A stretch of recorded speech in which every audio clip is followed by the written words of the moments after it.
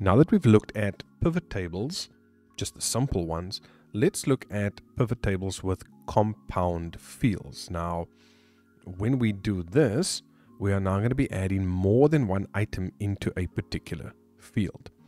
So let's go and create our pivot table using the same range. New worksheet. I'm going to click OK.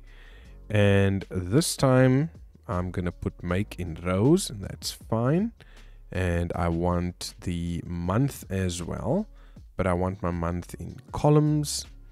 And then give me the sum of price. That's fine. But now what I also want is to put another field in here. I actually want to go and put the age grouping so that I can group these makes by age. So let's go and have a look. Do you see what happens? I'm going to take it away, put that here. Do you see what happens? It is now compounded because there are two items in there.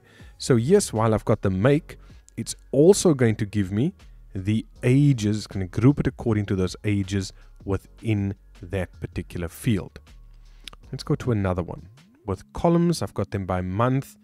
And let's go and pop in type over there. Okay, I'm not doing it there. But let's take it up to our columns. So now we can see, have a look at that. You see how that whole chart has now changed. That whole table is now different. I've got my different makes. I've got them grouped according to age. I've got the different types as well, and the months.